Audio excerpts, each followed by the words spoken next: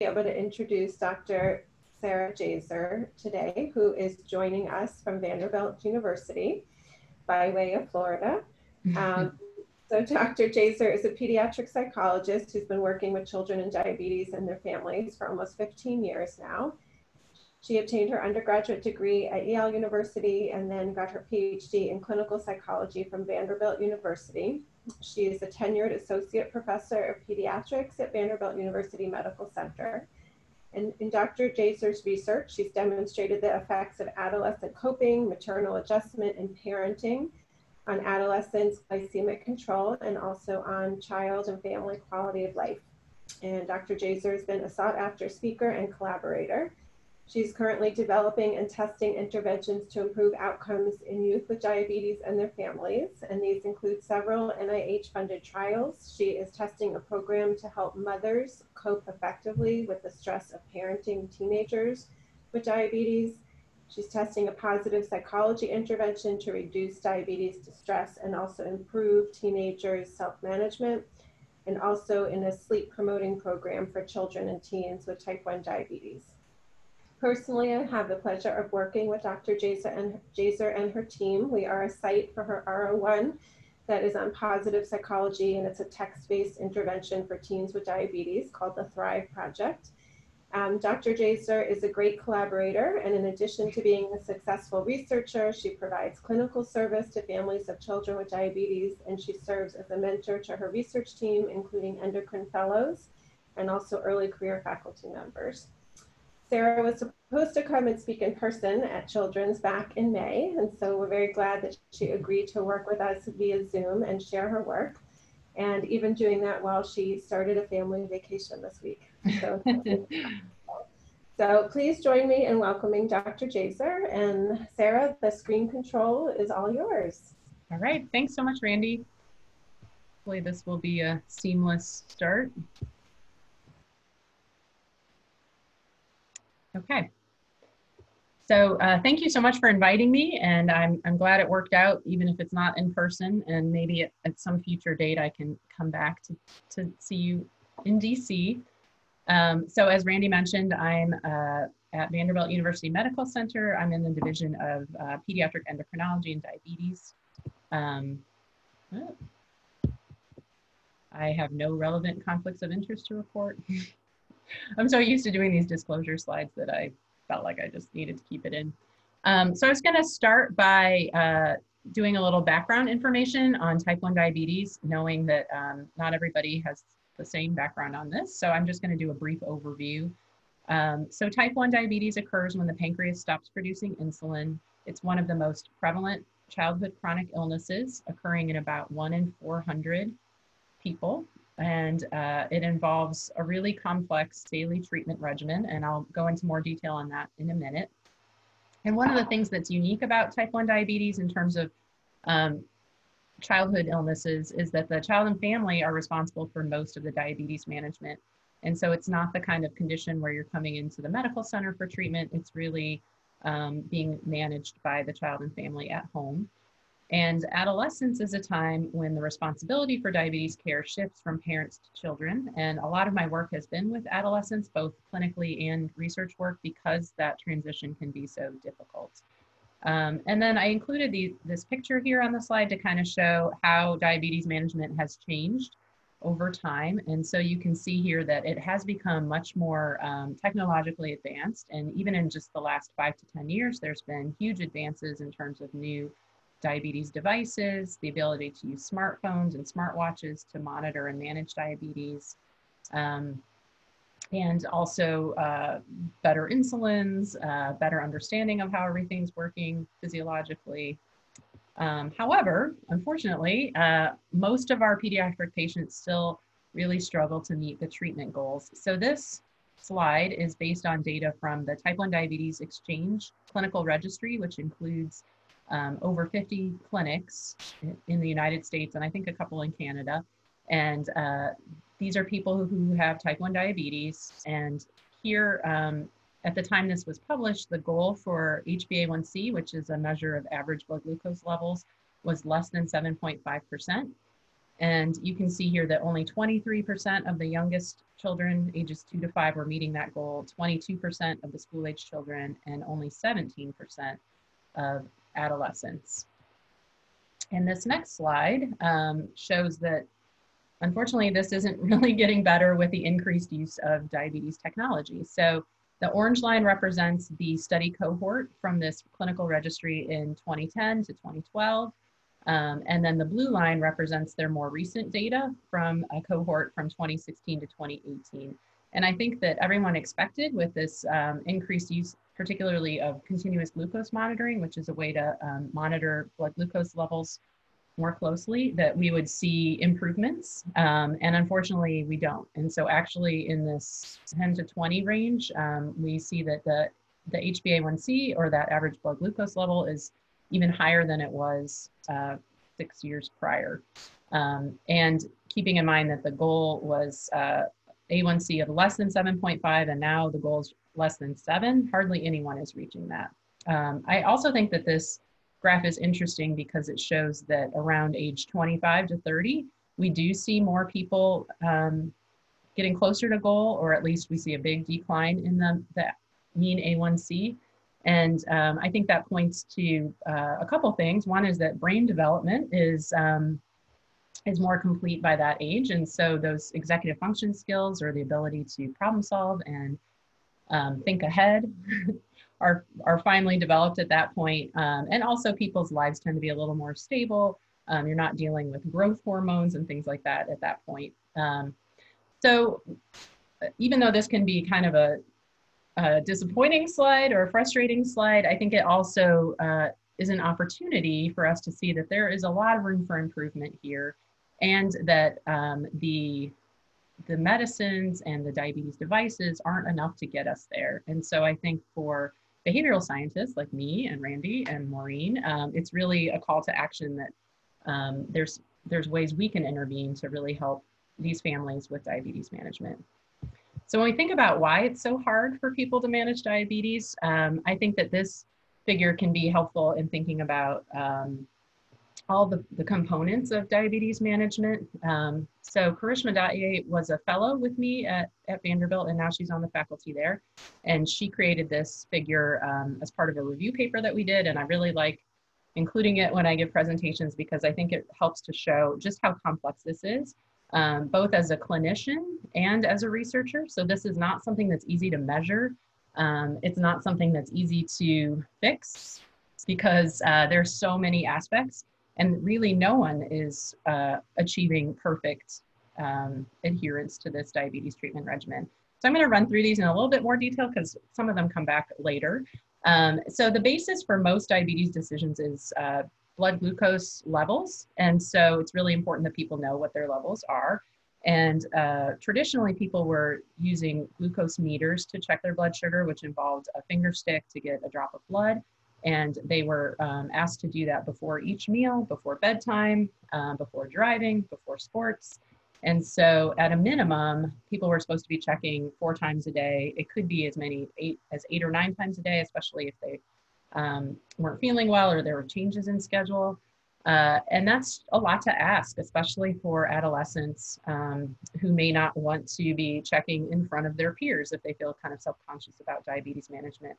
So as I mentioned, in the last 5 to 10 years, there's really been a big increase in the use of continuous glucose monitors, which are sensors that are placed on the skin and do an interstitial reading of blood glucose levels, and you get a number about every 5 minutes. And so it's nearly continuous. And those numbers can be shared to a smartphone or even a smartwatch, and they can be shared with other people like parents or school nurses or coaches. And for some families and kids, this has been a huge game changer, and it has really changed the way they manage their diabetes, and it's really given them insights into how their blood glucose responds to things like different foods or exercise. But for a lot of families, when they come in for diabetes clinic visits, we realize they haven't really looked at these numbers or logged these numbers or tracked these numbers, which brings me to this next one. And so traditionally people had like their paper logbook and they wrote their numbers down. And the idea was that they would share this with their diabetes healthcare providers, but also that they could start to see some patterns And now with the smart approach, people are able to use apps to track these numbers. But we see that a lot of families, it's almost too much data or too much information, and they're not really logging it or tracking it themselves. They kind of want someone to explain it to them. The next point here is counting carbohydrates. So most of the kids that we see in our clinic are on a flexible diabetes regimen, which means that they can pretty much eat whatever they want, but they have a ratio of insulin to carbohydrates. So they have to be accurately counting how many carbohydrates they eat. And that can be really tricky, especially if you're going out to eat or you're at a party where someone else prepared the food and you are just really guesstimating a lot of the time about how many carbohydrates are in that food. The other thing I think with teenagers especially is that they tend to kind of graze or snack in the afternoons and evenings. And so they might think to themselves, I'll take insulin after this snack, but then the snack kind of lasts 2 or 3 hours. And so at that point, their blood sugar is pretty high and they kind of miss the window. So giving meal and snack insulin based on that carbohydrate count. So there's some mental math that has to happen there with calculating the carbohydrates and dividing it by the ratio. And then they're also giving long-acting insulin, either with an insulin pump or with injections. Constantly monitoring for hypo and hyperglycemia, which is the low blood sugars and high blood sugar levels. And then beginning to recognize glucose patterns and adjusting insulin doses, which requires kind of that higher level of thinking and planning. And finally, communicating with providers between visits as needed. So you can see that this is a lot to ask of anyone, and especially during adolescence when there's a lot of competing priorities. We see that it's really challenging, and that's part of why those percent of kids who are meeting those goals is thought to be related to how difficult it is to manage during adolescence. So my research team has really focused on identifying risk and protective factors for diabetes management and health outcomes, and then trying to figure out ways to measure those and intervene to improve them. And so today I'm going to be talking about several of these: stress, parental distress, parental involvement, coping, and sleep. And I'm going to do kind of a quick overview of the first few and then focus a little bit more on sleep and how we developed and tested an intervention to promote sleep in adolescents. So a lot of my work has been guided by this transactional stress and coping model. And the idea here is that the stress of the chronic illness and the way that adolescents adjust to it. And when I think about adjustment, it's both the physiological, like health outcomes, but also psychosocial outcomes like quality of life or depressive symptoms. So we think that those outcomes are really mediated by how parents adjust to the stress of the chronic illness, how parents behave and how they parent, and then the coping of the child. And the reason this is maternal adjustment and not parental is that based on lots of research, we know that moms are the ones who are typically involved in the day-to-day decisions for diabetes management, things like keeping track of supplies and asking kids about their blood glucose levels and helping them calculate their carbohydrate intake. And even when fathers are involved, moms tend to report higher levels of stress and distress around diabetes management than fathers do. So it's not that we don't think fathers are important. It's just that, at least in my work, we've kind of chosen to focus on mothers because they seem to be the ones who are struggling a little bit more with it. And one of the things that we do is work with moms to encourage more paternal involvement so that dads are getting more involved in those daily decisions and the daily management. So I'm going to highlight some of the key findings related to maternal adjustment. So one of our earlier studies, we found that maternal depression negatively affected child adjustment through its influence on quality of life, coping, and family functioning. And that the mothers in this particular study experienced clinically significant symptoms of depression, about 18% of them, and anxiety, 13%, which were associated with diabetes-related stress. And I know that I'm always citing Randy's work, and in some of her studies, she's found even higher rates, especially among parents of kids who are recently diagnosed. And so we know that it is a really stressful situation, and it doesn't just go away. They tend to experience this distress related to the chronic stress of taking care of diabetes. And finally, that mother symptoms of anxiety and depression were related to lower levels of child-centered parenting. So how they're dealing with it affects their parenting, and that then has a trickle-down effect on the kids. So looking more closely at some of these results related to parenting, we did a study where we had parents and their adolescent children talk about diabetes-related stress, and we videotaped that conversation and coded it using the Iowa Family Interaction Rating Scales, which is an objective measure of parenting behaviors.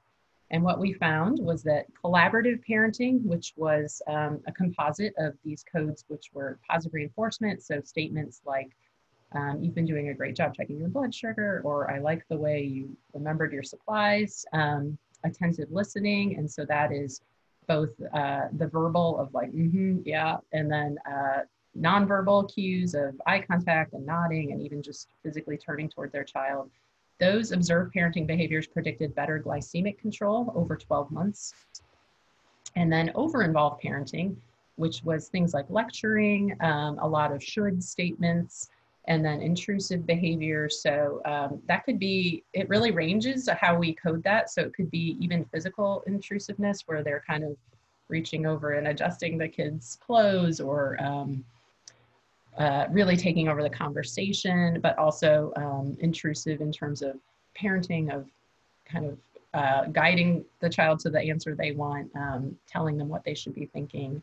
And those predicted greater depressive symptoms in adolescents over 12 months. And one of the things that was really interesting about these findings is that I think a lot of times when we're trying to decide what we want to intervene on, we're thinking that it's going to have either positive or negative effects on both the health outcomes and the psychosocial outcomes. And so this was a place where we really saw these differential effects, so that the kind of more positive collaborative parenting was related to the health indicator, whereas the more, I guess we try not to call it negative, but over-involved parenting was related to the psychosocial outcomes.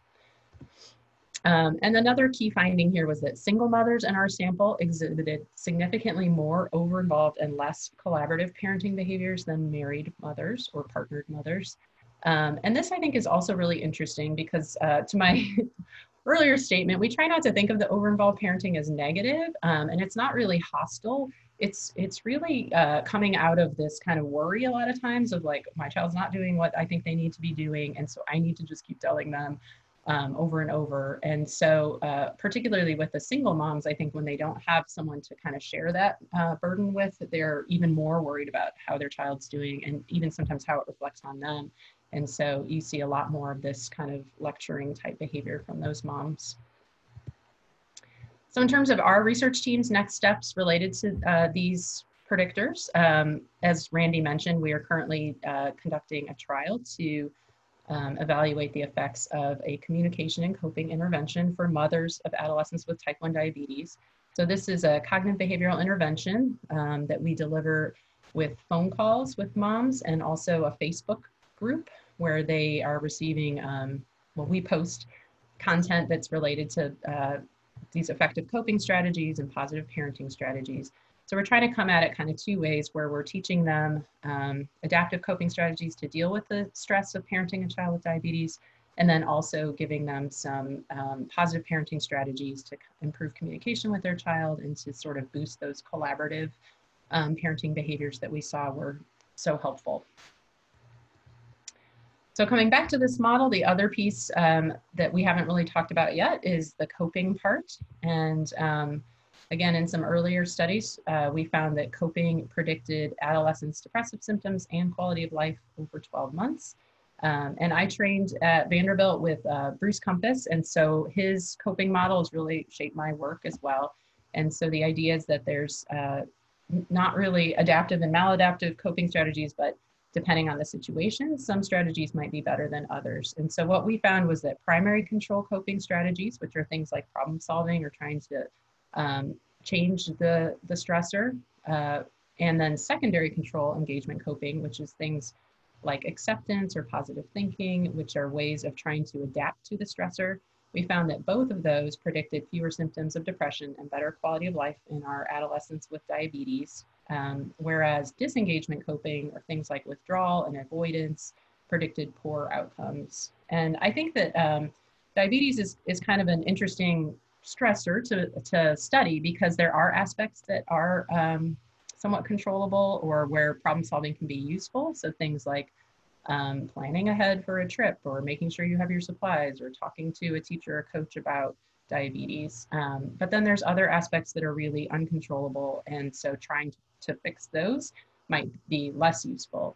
So things like feeling different from your peers or just this kind of burnout that we see of like, it's never going away and the why me kind of aspect. And so what we've learned is that both of those types of strategies are helpful as long as you're kind of matching them to the correct type of stress. And we found that coping mediated the effects of diabetes related stress on adolescent adjustment. And because this was a longitudinal study and we had 3 measures of these 3 time points where we measured these, we were able to truly show that coping was a mediator of stress on outcomes. And as Randy mentioned, we are currently conducting a trial of a positive psychology intervention that we call Thrive. And based on our pilot work, we found that by boosting positive affect, we are able to promote more use of those effective coping strategies. And the idea here is that when you are in a more positive frame of mind or a more positive mood, you're more open to trying different coping strategies and more able to use more cognitively complex coping strategies. Whereas when you are experiencing negative affect, your capacity to use different strategies and your cognitive capacity kind of diminishes. So you're more likely to use those like withdrawal and avoidance strategies. So this one is in the early stages of the trial and paused, of course, due to COVID. So we are one of the sites and then DC is the other site. And we're really hoping to show that by doing this text message-based intervention to promote positive affect that we see improved coping and then ultimately improved diabetes management and better glycemic control. So next I'm going to turn to sleep and I'm going to go into a little bit more detail on this and talk about kind of why we landed on sleep as a potential factor and how we developed and tested an intervention to promote sleep. So recently there's been increased attention on sleep in type 1 diabetes. I think it's been examined as a potential risk factor for a while for obesity and type 2 diabetes, but the type 1 work is pretty new. But in a meta-analysis, they found that teens with type 1 obtained significantly shorter sleep duration, so about 26 minutes less than teens without type 1, and also experienced increased sleep disturbances compared to those without type 1 diabetes. And shorter sleep duration and poor sleep quality have been associated with higher A1C or glycemic control and problems with self-management, although these have been somewhat inconsistent findings. And variability in sleep duration has also been associated with poor glycemic control and lower frequency of blood glucose monitoring. So when we think about why sleep might be important for diabetes, I think it has a lot of different potential pathways to the outcomes that we're interested in. So first, it has physiological effects. And so based on studies of adults with diabetes, where they did sleep deprivation, which is I think a little bit harder to do in kids, they found that the day after a disrupted night sleep or where they kept their sleep to 4 hours or less, they saw elevated blood glucose levels, increased evening cortisol and growth hormone levels, and then decreased insulin sensitivity the following day. And then in studies that have looked at it over time, we see on average poor glycemic control in people who are getting insufficient sleep. And then there's also behavioral effects of not getting enough sleep. So I'm sure most of us have experienced these. So the day after a poor night's sleep or insufficient sleep, people are more likely to make poor food choices. And particularly, they're more likely to choose carbohydrate-dense foods. So things like snacky foods or sweets. And as you can imagine, that makes it a little bit more difficult to manage diabetes if you're eating a lot of high carbohydrate foods. People are also less likely to be physically active the day after a poor night's sleep and more sedentary. And finally, we see more behavior problems in people and kids the day after a bad night's sleep, and particularly more oppositional behavior. And so when you're thinking about the diabetes management, you can see why this would come into play. So if child is tired and grouchy and a parent's asking them about their blood sugar, or if they counted the carbohydrates, or if they remembered to give insulin, they're more likely to kind of come back with a negative response. And so then that can kind of turn into a cycle. And finally, sleep has cognitive effects. So we know, again, from the sleep restriction studies that sleep deprivation is related to reduced blood flow and decreased activity in the prefrontal cortex, which is really important for executive function skills. So things like cognitive flexibility, which is would be used for the mental math of trying to calculate carbohydrates and calculate an insulin dose, and also things like sustained attention, or we can see how that might come into play with thinking ahead for what you might need to bring in terms of supplies, or planning for diabetes management when you're away from home. So the other factor that has been examined more recently is this idea of sleep inconsistency or social jet lag. And so we see this in teenagers in particular, but also some adults, depending on their lifestyle, where you are accumulating a large sleep debt on weekdays because you're having to get up early for school or work and not getting sufficient sleep. And then on the weekends, people are extending their bedtime and oversleeping, meaning sleeping way past their normal wake time. And the reason this is called social jet lag is that the idea is that every Monday morning, when you kind of have to get back onto that regular schedule, you feel almost jet lagged because you've essentially shifted your sleep timing over that weekend later. And this concept, or this factor, has been associated with mood problems, poor academic performance, and obesity in adolescents and the general population, and also with poor glycemic control in adults with type 1 diabetes, and with greater insulin requirements in adolescents with type 1 diabetes. Most of these studies were based on self-report of bedtime and wake time. And so in one of our studies, we wanted to look at this more carefully with actigraphy. And so this is a printout from a teenager who's in our study. So we had them wear a watch, an actigraph watch, for 7 days. And this is kind of a more precise way of measuring sleep than what you might get with your Fitbit or Apple Watch or something like that. And so it uses both movement and light to calculate rest periods and sleep, wake periods. So I can kind of walk you through this. So the little black lines are activity, and then the yellow and red and blue are different sources of light. And so when the activity stops and the lights go out, that's considered the beginning of a rest period. And so this bright blue bar is all the rest period here. And then when the lights come back on and the activity starts back up again, that's considered a wake period. There's also the option for people using these devices to press an event marker. So you can see these little triangles, and that's meant to be when they are planning, or when they say they go to bed and when they say they wake up. We also had the kids complete sleep diaries every day.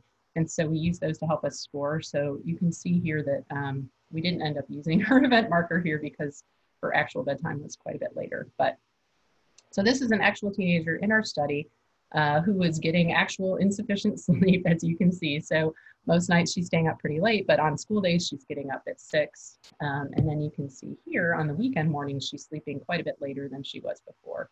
And this wasn't even the most dramatic example. I'm sure you guys can think of your own life or your own kids where on the weekends they might be staying up till 3 or 4 and sleeping till noon. So we also looked at average bedtimes on school nights and weekend nights. So each one of these little diamonds represents a bedtime, average bedtime for one of our participants. So I think it's interesting to see here that there's quite a bit of variability in our sample, and these were kids ages 13 to 17. So some of them are going to bed around 9. A lot of them are staying up later, but our average bedtime for a week school night was 10:30, whereas on weekend nights it was an hour later at 11:30. And you also saw like a lot more variability here where, you know, not surprisingly, if somebody was at a sleepover or staying up late watching movies or playing video games, they're extending their bedtime quite a bit on weekends.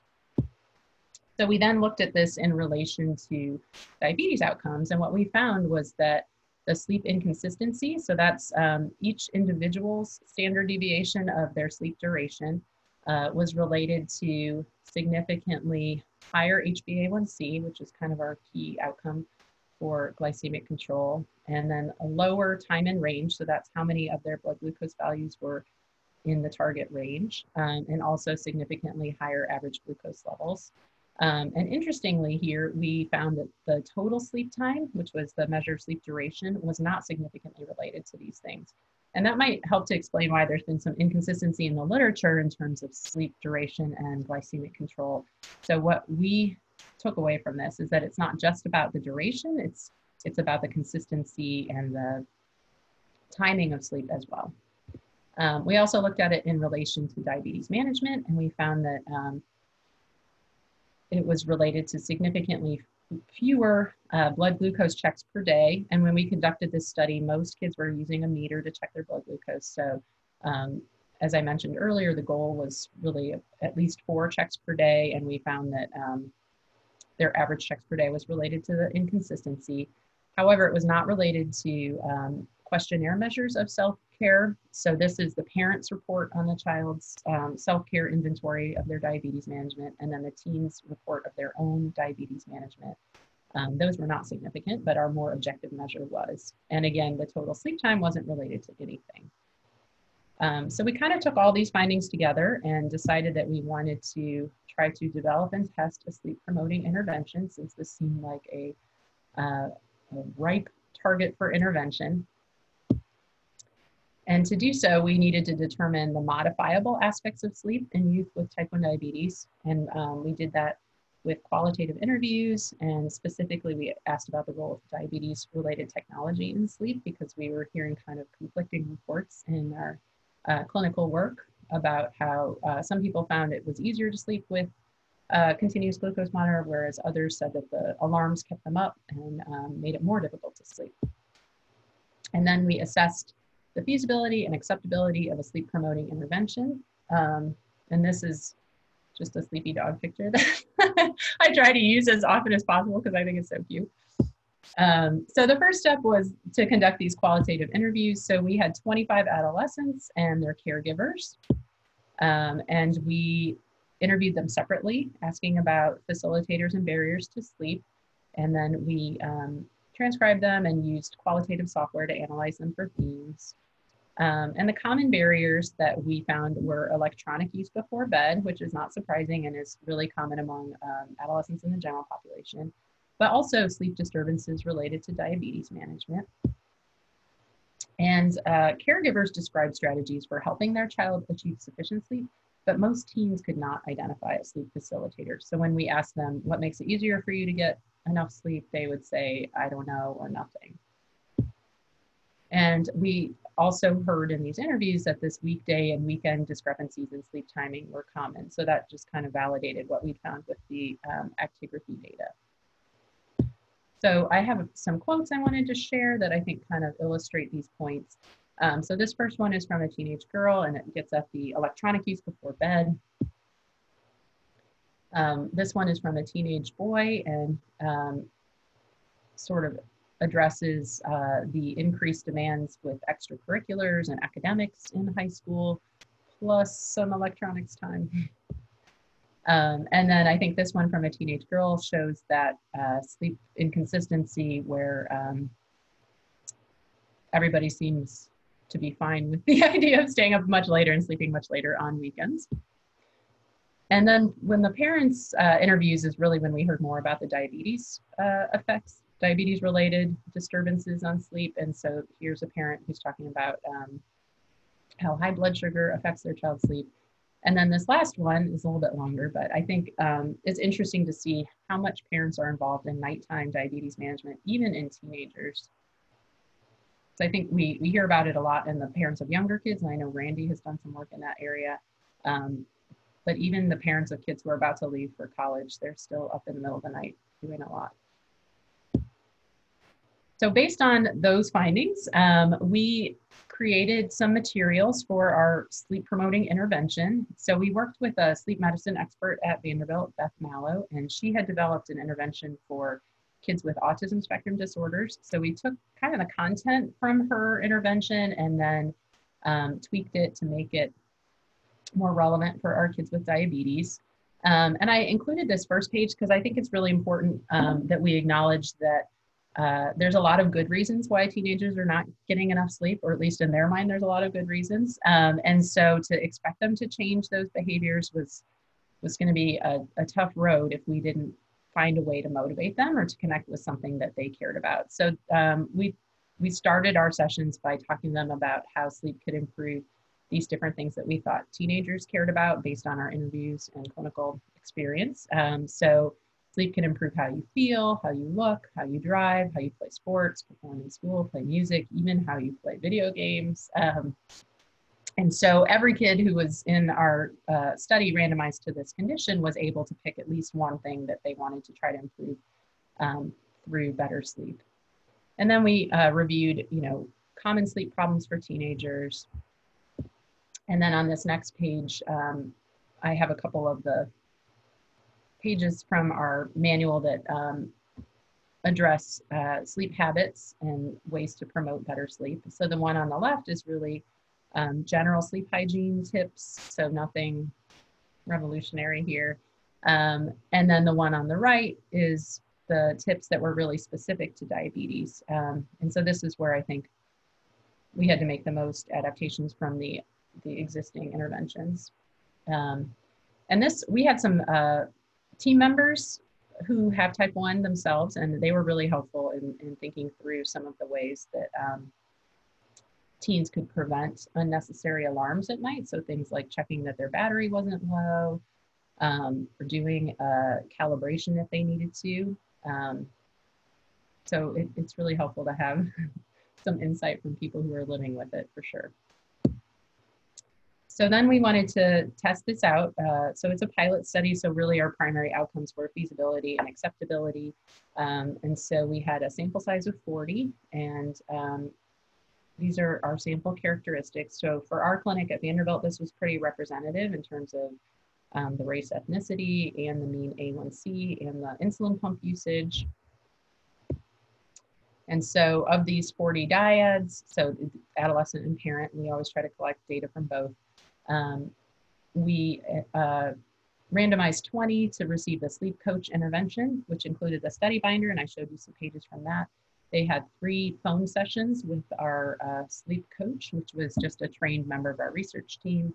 It was not a sleep medicine expert. And then the usual care group really didn't receive anything extra. It was just at 6 weeks, we did kind of a check to see how they were doing with sleep at that point. And then collected data again at 3 months. In terms of measures, with all of our studies, we try to include a mix of self-report measures and more objective measures and try to get both the parent and child perspective. So here we had this Pittsburgh Sleep Quality Index, which is a widely used measure of sleep in adolescents and adults. The Epworth Sleepiness Scale is about daytime functioning, how sleepy people are during the day. And then the sleep diaries were administered during the time that they were wearing the watch as a way to help us score those. But we also got a lot of really interesting information about bedtime, wake time, and nighttime blood glucose checks.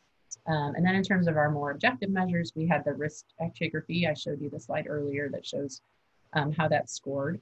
And that gave us a measure of total sleep time and sleep efficiency. And then we had the HbA1c from their regular diabetes clinic visits and blood glucose data from either their meter or their CGM. So as I mentioned, feasibility was really our primary outcome here. And we found that 80% of the sleep coaching calls were completed, 3 calls per participant. And to be honest, this was higher than I thought we would get with teenagers today, not really wanting to get on the phone. And I think this is really a testament to my research team and the fact that they are pretty young and knew how to connect with teens. So we did a lot of texting like the day before to confirm the time, an hour before, 5 minutes before, like, I'm going to call you, please pick up. So that was really effective. And I mean, there was also some flexibility in terms of scheduling and things like that. But to get 80% of teens to do all the calls, I think was pretty impressive. We had 5 participants withdraw. One of them was a PI-initiated withdrawal because they had a new medical diagnosis that affected both sleep and diabetes outcomes. So we felt like that needed to be they couldn't stay in the study. And the other, I think one was right after baseline data. They just said they didn't want to do it anymore. And the other 3 were from the sleep coach group. And so it was about the commitment of the calls. We were able to get 90% of our follow-up surveys and sleep diaries collected, and 82% of our adolescents had usable actigraphy data, which again is pretty high for teens because having them wear a watch for 7 days and return it it was not always easy. And then we were able to get quite a bit of HbA1c data because that comes from the medical records. We also did exit interviews with the teens and parents just to see what they thought about the study and to give us ideas for improvement. And then we did look at efficacy just to kind of get an idea of how it worked. And we were really surprised and happy to see that teens in the sleep coach condition slept an average of 48 minutes more per day, and that was statistically significant. And they also had an improvement in sleep efficiency based on the actigraphy watches. And we also saw an improvement in sleep quality over time. So you can see here that the standard care or usual care group basically stayed exactly the same over 3 months. And we saw on this measure, lower scores mean better sleep quality. So we saw a small improvement in our sleep coach group. So in terms of conclusions, for the sleep study, I think what we found was that sleep is really an understudied mechanism to improve outcomes in youth with type 1 diabetes. And so that was why we wanted to target it. And our findings supported the feasibility and acceptability of this intervention. And our initial findings suggest that the potential of a brief behavioral intervention to improve sleep duration and quality in teens with type 1 diabetes. As always with a pilot study, larger trials are really needed to establish efficacy. And we didn't see changes in glycemic control or diabetes self-management with this study. So I think a larger sample is probably needed to see that as well. And then just to summarize,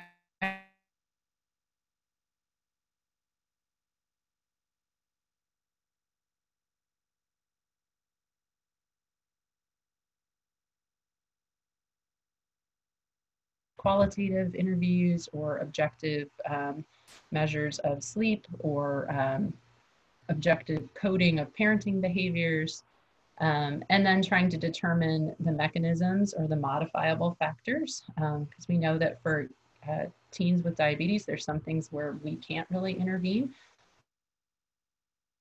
Really borrowing from or collaborating with people in other health or pediatric populations or even in the general population to find the best methods and approaches, and finally to develop and test interventions that are family-based and preventive in nature. So I want to acknowledge my collaborators. I included a pretty broad swath of my work here, and so I did my postdoc at Yale University at the School of Nursing there with Margaret Gray and Robin Whittemore, and then Bill Tamberlane is the pediatric endocrinologist there.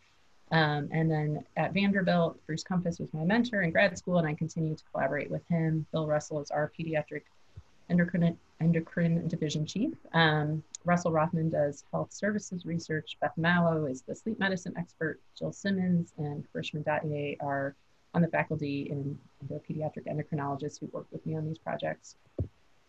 And I want to acknowledge funding. And finally, I think we have some time for questions. And these are my kiddos, and this is the only time they've worn a collared shirt in the last 4 months. So.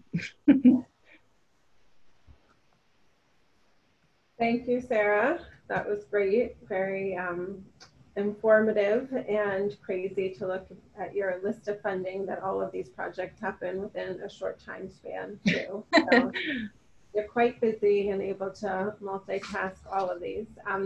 I have some questions, but I also wanted to open up so people can unmute themselves if they would like to ask a question, or if you want to send something in through the chat. If you're shy, I'm happy to read your question for you.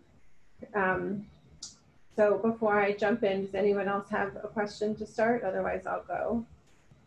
I had one question, you know, on the whole kind of concept of the direction you're going with the sleep. It was, first of all, a very nice talk. Thank you for that. So when I was reflecting on your data, fundamentally, I think one of the important questions is the disordered sleep associated with the poor glycemic control, or is it causative, right? Which obviously is the whole point for you doing a clinical trial. And because I would have just thought, off the top of my head, that kids who are less likely to have organized sleep patterns are also less likely to have organized diabetes self-management practices. Mm-hmm. So I don't, the fact, I know that your study wasn't powered to do this, but the fact that you saw no difference in diabetes self-management, even as a proxy marker of glycemic control, does that make you concerned that maybe it's not worth pursuing a larger trial? Maybe this is just association and not causation. Yeah. So I think that, the data on sleep and diabetes is so bi-directional that you're right, that one of the ways we can start to tease that apart is by trying to intervene and see what happens.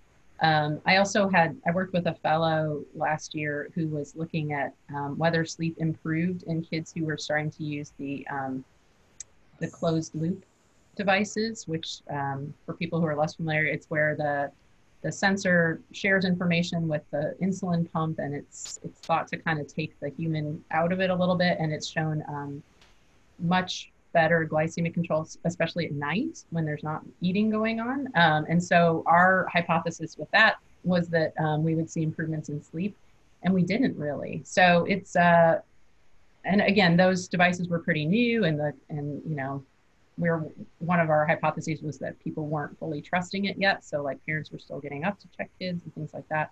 I don't know, I guess it's a good point. I think that I feel like because sleep has so many downstream effects, it's worth trying to improve it. Even if we don't immediately see improvements in glycemic control, it might have like a longer term effect, which is where I think we need a larger sample and a longer follow-up. But yeah. I think that's definitely true. I mean, that there are other benefits. I guess the reason I'm asking is not particularly to question this hypothesis as much as I've spoken with Randy and Maureen some in the past, that there seem to be so many potential areas of intervention, right? For psychosocial improvement in diabetes care. Like there's so many possible areas to target. And me as the kind of running a clinical division, I always am like struggling to get advice, I guess, from you guys about, if we can only in clinical practice actually implement one or two of these, right? Because as you know, they're extremely intensive, labor intensive and not reimbursed well outside of the research setting to do. So like, I guess you gave us a nice overview of a number of different areas. Do you have a feeling of like where the biggest bang for the buck would be? Like what an opinion on that? Is that like the $1 million question? Yeah, no, I think we're at a stage where we're kind of trying to figure out what works. I think ultimately behavioral science is going to move towards personalized medicine in the same way that medical medicine is doing. Whereas where we can start to see like phenotypes of personalities or demographic and clinical factors where, this is a group where like maybe this coping intervention is going to give you the most bang for the buck. And this is a group where the mother's cognitive behavioral therapy is going to give you the most bang for the buck. At this point, I think we need to kind of develop as many efficacious interventions as we can, and then we could ultimately maybe plug and play a little bit better. But we're still kind of early in those stages. And as you know, behavioral interventions don't tend to show huge effect sizes because they're messy and they're humans and it's tricky. But I think the fact that we're also not seeing huge effect sizes with new diabetes devices and better insulins and better management shows us that there's still room for some of these interventions to be really helpful for families.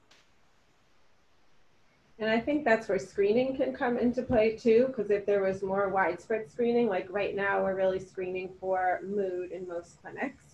And so that's one area that absolutely can impact diabetes management and glycemic control. But if we screened more broadly, then we might be able to see, okay, this is, like Sarah said, like this is a better individualized intervention for you. I'm not saying we go and do that right now because we have to know what the interventions are, where to place people. But I think you wouldn't know about sleep if you don't ask. I mean, that's something that in our intake interviews for behavioral health, we always ask about sleep, but I don't think that's something that comes up in all medical visits. And clearly, I mean, right now is such a huge time with sleep and inconsistency with COVID and people, you know, remote learning, and then summer plans not, you know, going as planned. And so I think unless you are, you know, have sleep in your, you either did sleep clinic as a provider or you study sleep, like most kids are not being woken up at the same time or being sent to bed at the same time. A lot, like my kids are complaining constantly, like, we're the only ones we know who are, you know, still needing to go to sleep. Isn't it the summer? And blah, blah, blah. And I said, look, this is much later than it was during the school year, but we still have to have some sense of normalcy here. Like, I can't have you, you know, it's from as much my mental health as it is for their, you know, behavioral health. I can't have it that way, but I don't think a lot of people are, you know, necessarily doing that. So I don't know. I think sleep is the big thing. Sarah, you talked about like the sleep inconsistency, which I thought was so interesting. So can you tell us how you measure that and clinically what you would consider sleep inconsistency to be? Yeah, so the way we measured it in that study was based on the actigraph device data. We did like the individual standard deviation of sleep duration or total sleep time over the 7 nights. So but then I think you saw probably that the statistician broke out our findings by weeknights and weekend nights because there was such a discrepancy. So I think, you know, there's probably more sophisticated ways to do like a statistical analysis of that. But I think what we were getting at was basically individual variability. So we know that across people, there's going to be variability. So what our sleep medicine, Dr. Mallow, who I've worked with, what she has said is, like, just in terms of practical clinical suggestion, is to try not to sleep or go to bed or sleep in more than 2 hours past your kind of weekday time. So it's not like you need to get your kids up at 6 on a Saturday morning if they don't need to be up, but maybe don't let them sleep till noon. So I know that's not popular in my household either. So yeah, my son is like, will you please let me sleep in? So it's hard though. I mean, I think as parents, when we know that they're in that sleep debt as well, where we see that they're not getting enough sleep on school nights back in kind of normal times where they had to get up for the bus or to get to school on time, that you kind of want to let them catch up on the weekends. But I think these findings suggest that it doesn't really work that way, and it's better to try to have some consistency and maybe squeeze in a nap on occasion, a shortish nap, versus this like extremes of, you know, getting 4 hours a night and then 12 hours a night kind of thing. So yes, I think in terms of clinically, I guess I would say more than a 2-hour discrepancy would be considered sort of inconsistency. And it's both the timing and the duration. So it's not just that, you know, they're still going to bed at 10 and they're sleeping till 10. It's that they're going to bed at 2 and sleeping till 10. Yeah, that makes sense. Okay. I have one other question about the single parents that you found in your descriptive study about the different coping related to diabetes outcomes, or the different parenting, I guess. Have you seen that in your interventions at all? Seen differences in the way interventions seem to work for two-parent families versus single parents? You know, we had done pilot work on that parent intervention, and it was really too small of a sample to look at that. So that is one of the things that we plan to look at in the current trial. I mean, I think anecdotally, so I supervise the interventionists, and so I kind of hear how things are going in those calls. Anecdotally, I think the single parents are just often dealing with more stressors, and it's really hard to kind of disentangle because they often, at least in our sample, a lot of them are also in our lower income brackets, and might be dealing with some other uncertainties and things in their lives. So it's hard to tease it apart, but I do think there's something about that kind of feeling like it's all on you, and feeling like if the kids aren't doing well with diabetes, it's like kind of one more thing that maybe you're not doing well as a parent. Right. Okay, that makes sense. Yeah, I think we've seen that more descriptively, and we do try to look in our interventions, but it also depends on sample size, right? Trying to have enough to look at differences between marital status. Yeah, we do ask a question in our like parent survey about if there's another caregiver that helps, because you're single doesn't mean that there isn't somebody else, like a grandparent or a friend or somebody who's helping you. And then we asked about like how much does that person help, like on 0 to 100%, and then how is it helpful or not helpful? And that has been really funny, because some they'll be like, oh, my ex-husband is very involved and it's not helpful. So just having another person around isn't always perceived as helpful. Even if it's married and not ex, that's still, yeah. Yes. I think that's what you ask, how helpful. All right, well, I see the time. I want to thank everyone for joining us, and especially thank you to Sarah for that interesting talk and for sharing a lot of your different work with us. That was really... Yeah, thank you so much for having me. Thank you for joining us. Thanks, everybody. We are not meeting tomorrow for CTR Connect, but we will regroup for that next Tuesday. Thanks, Sarah. Yeah, Bye. good to see you, Maureen. Maureen, Bye. have fun. Thank you. Yes, everyone should have fun. Sarah, have fun. Have a good week. Thanks, you too. All right. Bye. Bye.